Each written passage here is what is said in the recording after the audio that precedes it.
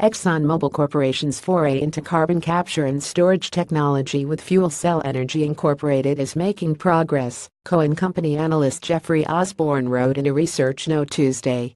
The technology has moved from the lab to a commercial test at a power plant in Alabama. The beauty of capturing carbon from coal or natural gas plant exhaust is that routing the fumes through fuel cell systems generates additional electricity.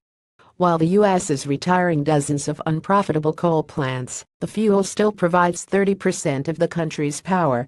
The technology could be licensed globally to help countries reach greenhouse gas reduction targets, Cowen analyst Sam Margolin wrote in a note. We view a successful launch of this technology, albeit in the outer years, as material to the outlook for natural gas demand, Margolin said.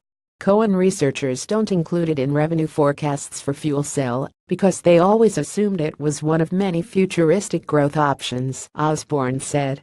For fuel cell energy, the market opportunity could be huge. Capturing 90% of the emissions at just 1% of U.S. coal plants would require 2,160 megawatts of fuel cells, equal to about $6.5 billion in sales and $9.7 billion in service revenue, Osborne estimates. The company posted sales of $108 million in fiscal 2016.